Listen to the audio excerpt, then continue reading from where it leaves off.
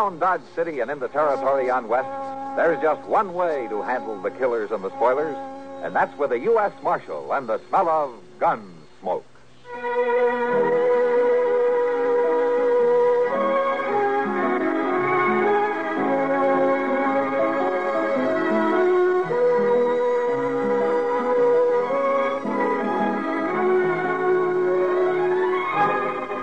Gunsmoke, starring William Conrad.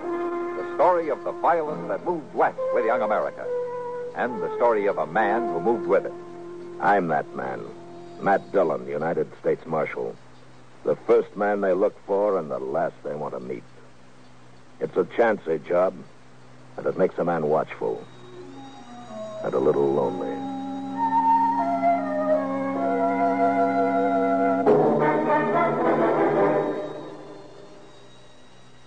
What do you need? You need lots of dollars during sicknesses. You need lots of dollars for an accident. You need the kind of protection that only Mutual of Omaha sells. What do you need? You need Mutual of Omaha's longer, stronger hospital insurance. Modern hospital insurance that's right for you. Single men and women, entire families, even senior citizens, no matter how old, can be protected by Mutual of Omaha hospital insurance. Here's what you need. You need modern insurance to help meet today's higher costs. Longer, stronger hospital insurance by Mutual Benefit Health and Accident Association. Call your local Mutual of Omaha agent in the Yellow Pages. Or write Mutual of Omaha, Omaha, Nebraska, for information on plans available in your state. And remember this, you can save money when you add Mutual of Omaha long-term coverage to your group insurance. The savings you make depend on your age and the type of group insurance you have. Write for details to Mutual of Omaha, Omaha, Nebraska.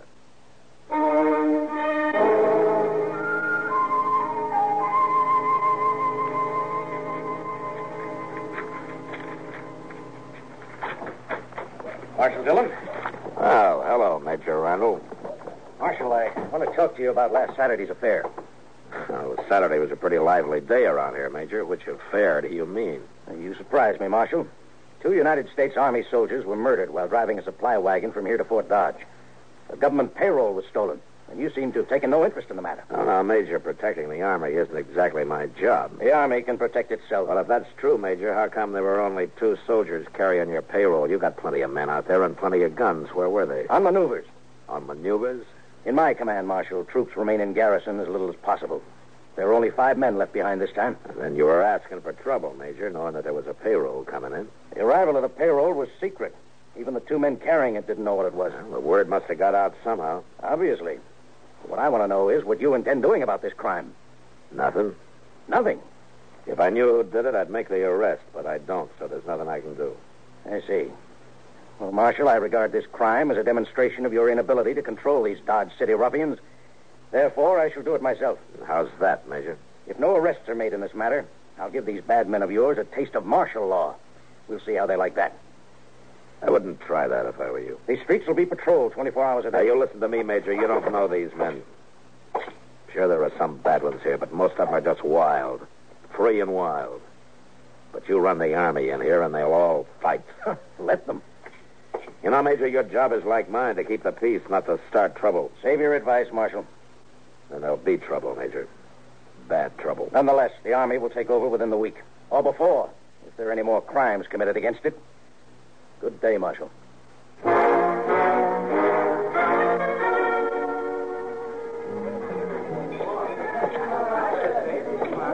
Hey, Marshal. Come here. Yeah, what is it, Shiloh? There's talk of Dodge being run by the Army, Marshal. So? So I don't like it. I and most of the men here got out back in 65. We had all the Army we want. I know that. Maybe things will work out, though. And if they don't work out, which side are you fighting on, Dillon? Where do you stand? I'm hired to keep the peace, Shiloh, not to answer fool questions. You calling me a fool? Well, see it. You're drunk, Shiloh. You telling me I'm drunk, Marshal? I'll show you how drunk I am. Now, when he comes around, you tell him that I took his gun. He can get it back first thing in the morning. And if he objects to that, you tell him to look me up, and I'll throw him in jail.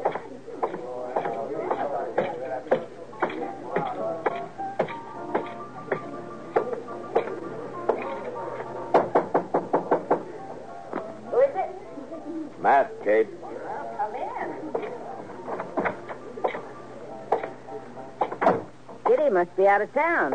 As a matter of fact, she is. Went back to St. Louis for the week. But why? The only time you come to visit me. Sit down, man. I'll fix you a toddy. Oh, thanks. You thank me best by buying a drink at the bar downstairs once in a while instead of spending all your time at the Long Branch. Why should I buy whiskey? I get better whiskey for free up here. Matt, you ought to get yourself a girl. Oh, no, Kate, don't start on Kitty with me. Oh, thank you. All right, then. Someone else. Someone like, say, Connie Dell. Yeah, there's a real pretty girl. Spirited, too. I'm not looking for a wife, Kate. Connie's been dancing here about 3-4 weeks. But every time you come in, I notice she keeps one eye on you.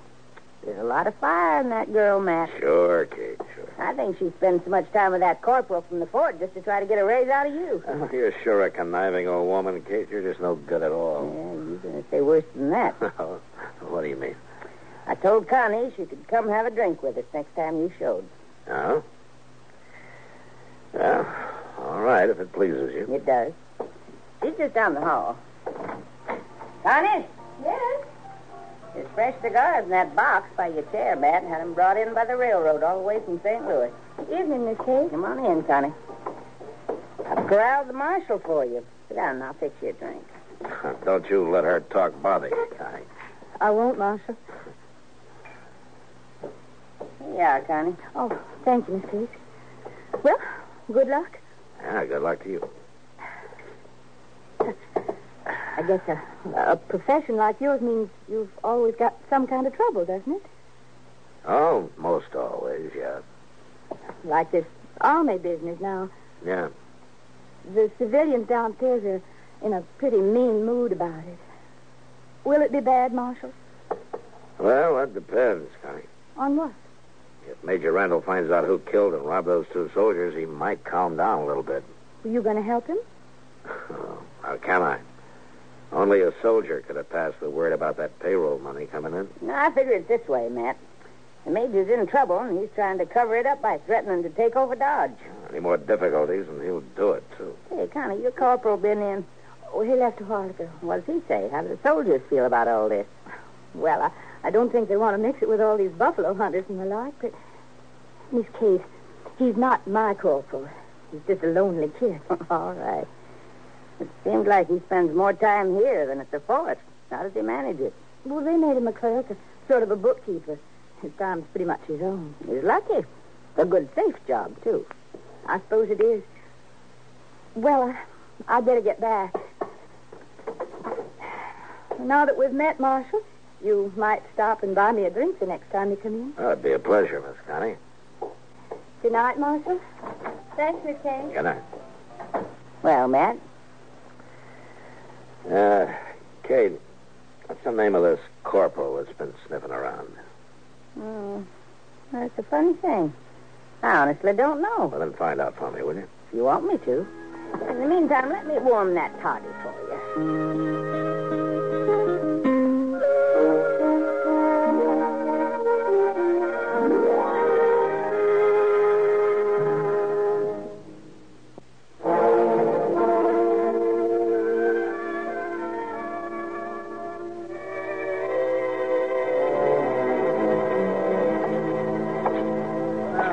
Here, Mr. Dillon. Everything quiet, Chester? Yes, sir. But it's just like everybody's holding his juice for the Army if it comes quiet and mean, Mr. Dillon. That's what it is, quiet and mean. Yeah. All right, Chester, you go on to bed. I'll stay around for a while longer. All right, sir. First thing in the morning, I want you to go to the telegraph office and send a message to the sheriff up in Hayes City for me, though. Yes, sir, that'd be Mr. Hickok, wouldn't it? Yeah, you asked Bill to send me all the information he can about a dance hall girl called Connie Dell. She left there about a month ago. Connie Dell. Yes, sir, I'll do it, Mr. Dillon. You bring me the answer as soon as it comes, huh? We ought to have it by tomorrow evening. And I hope so. Good night, Chester. Good night, Mr. Dillon.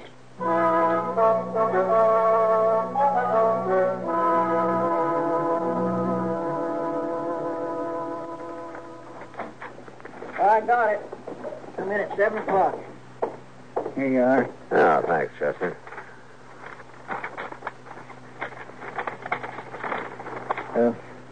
What's it say?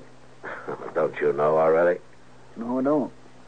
Old Charlie wrote it out, sealed it up, and never told me nothing. No? Here's what it says.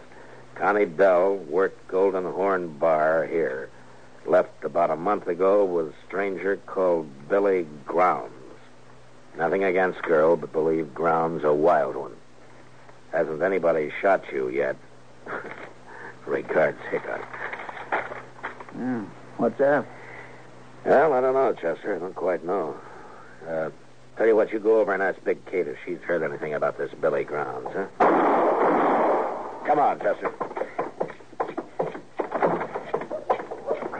Right down there by the alley. Yeah.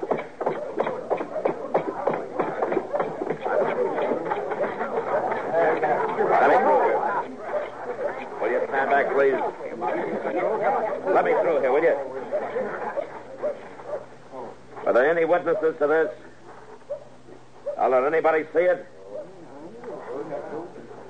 I want to know who killed this man. Maybe nobody did see it, Marshal. Yeah, and maybe nobody cares much about it anyway. Just a soldier. All right, you men, I'm telling you this. If I don't find out who shot this man, the Army will move in here for sure. Not the whole Army, Marshal. They won't all move in. Why not, boys?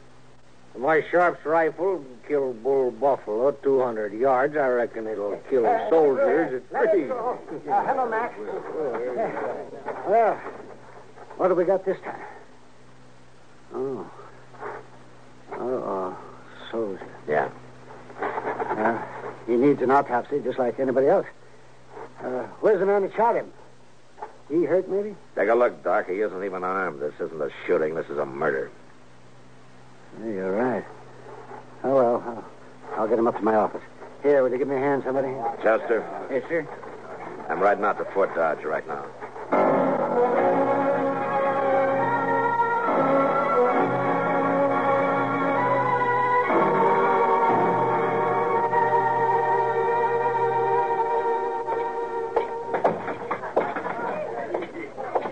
Well, Marshal is back. What'd the major say, Marshal? Huh? I can see them soldiers now, all in a bunch, just like a stand of buffalo. They're not coming, Boaz. The major's going to hold off for 48 hours. Now, Marshal, you didn't go and spoil our fun. I heard Doc Adams was in here. Where is he? Down there in the bar. Oh, he made arrangements back down. Well, Doc? Oh, hello, Mac. Sir Mac, the boy's name was Bone, according to the letter I found on him. Yeah. Anything else? Yes, I dug a couple of slugs out of him. Funny thing, too, Matt, I hadn't happened on lead like this since 65. What do you mean? I'd swear that boy was shot with a cavalry pistol. Ah. I'll see you later, Doc. Sure, Matt.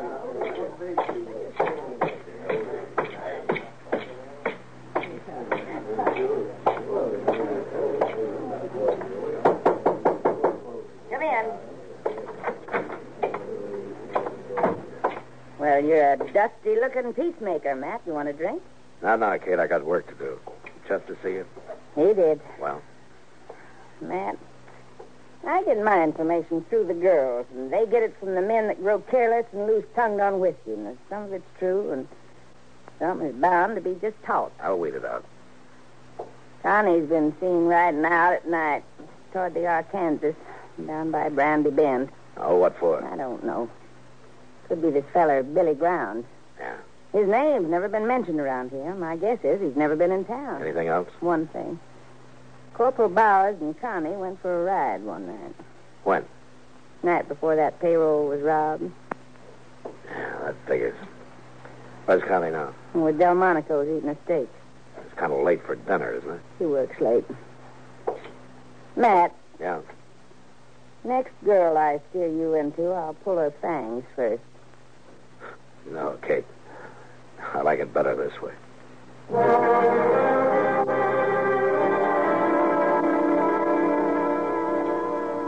Good evening, Connie. Well, this is a surprise, Marshal. Mind if I sit down? Of course.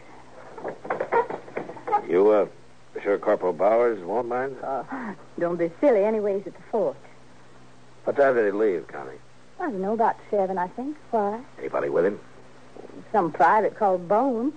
What is this, Marshal? A Bone was shot before he got out of Dodge, and I think I know who did it. Oh, I heard about the shooting, but I didn't know it was Bone.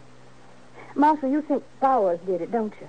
You know any reason why he should, Connie? Well, no, he and Bone were friends, worked in the bookkeeping office I together. see. Tell me, Connie, Bowers say much about his job there, what he does and all? No, Marshal, he never talked about it. Handle expenses for supplies and the like, figured out the payroll, I maybe? don't know. Bowers would be in a good spot to know when to expect payroll money in, wouldn't he? Even when it was kept secret. You'd have to ask him, Marshal. I don't know anything about the Army. But, this isn't why you found me here, is it? No, of course not, Connie. I'm sorry. You look real pretty tonight. Why, thank you, Marshal. You really mean it?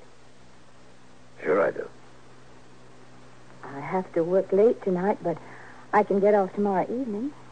Marshal, would you go for a ride with me? There'll be a moon. So where would we ride to, Connie?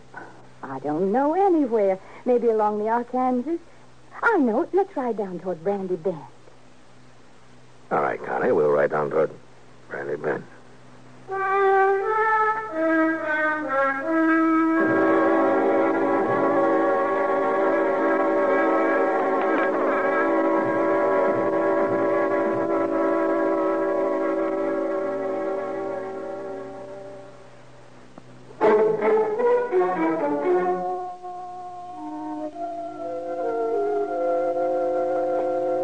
I was just thinking, Mr. Dillon, you want me to follow you tonight? Thanks, Chester, but it wouldn't help. I'm riding into an ambush. It'll be over fast. Real fast. All right, that's the way you want it. That's the way it's got to be. As soon as I leave with Connie Dell, I want you to ride out to Fort Dodge and see the major. What about? Tell him to arrest Corporal Bowers for the murder of Private Bone. I think Bone found out where the leak about that shipment of payroll money came from, and Bowers had to shut him up. Major won't like that, will he? You tell him I'll prove it. And anyway, I think Bowers will confess fast enough when the time comes. Well, when'll that be, Mr. Dillon? When I get back to town with Billy Grounds, you better get started for the fort soon. Yes, sir.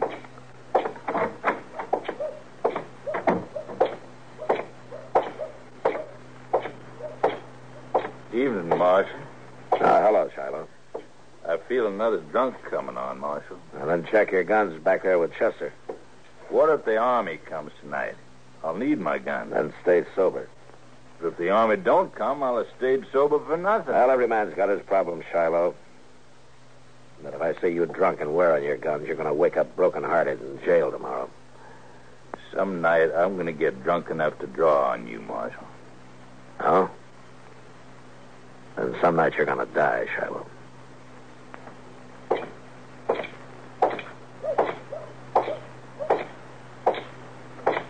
Marshal, Hello, Connie. I got off a little early. Shall we go now? Any time. I keep my horse at the National. Meet you at the edge of town? Oh? You ashamed to be seen with me? Oh, no, Marshal, but, well, you know how people talk. Sure. All right, I'll wait for you just on the trail. I'll hurry.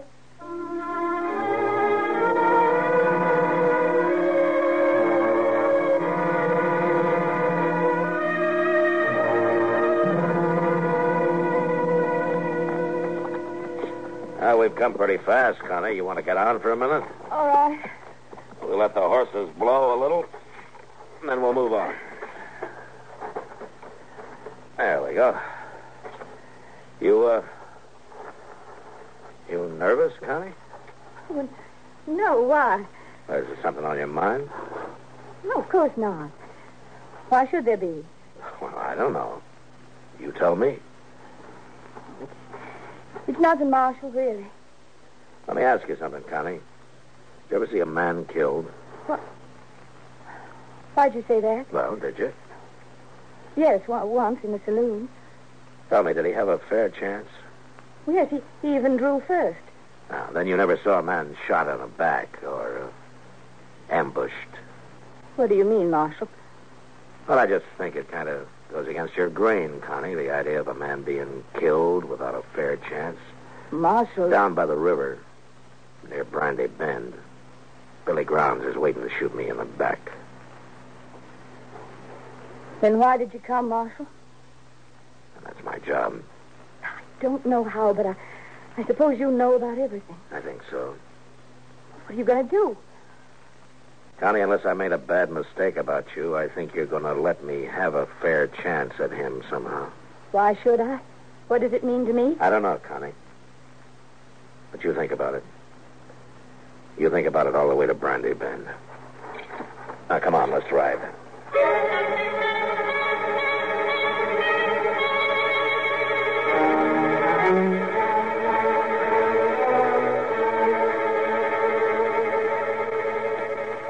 Make a nice camp down here.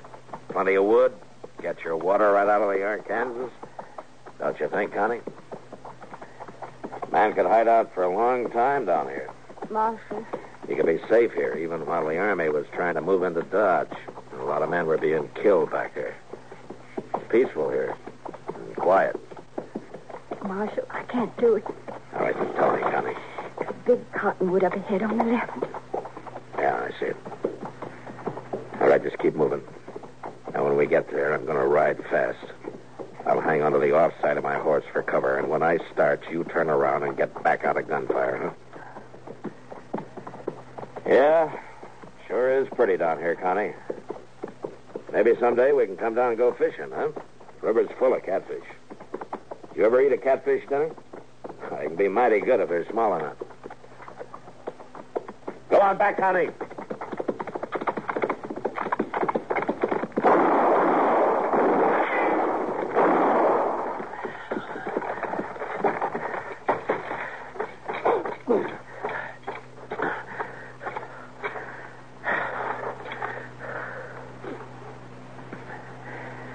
Connie! Connie!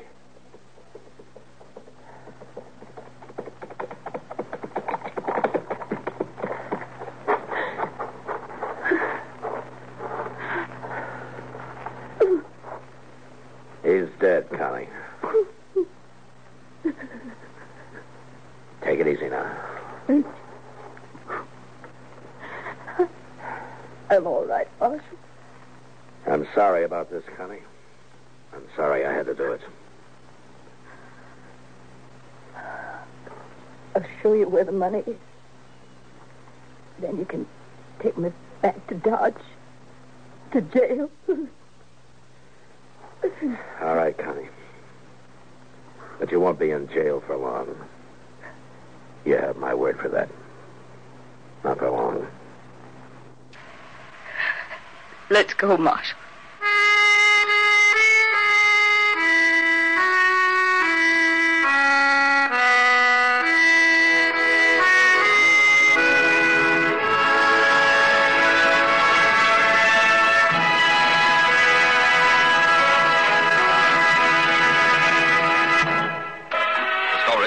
Written for Gunsmoke by John Meston.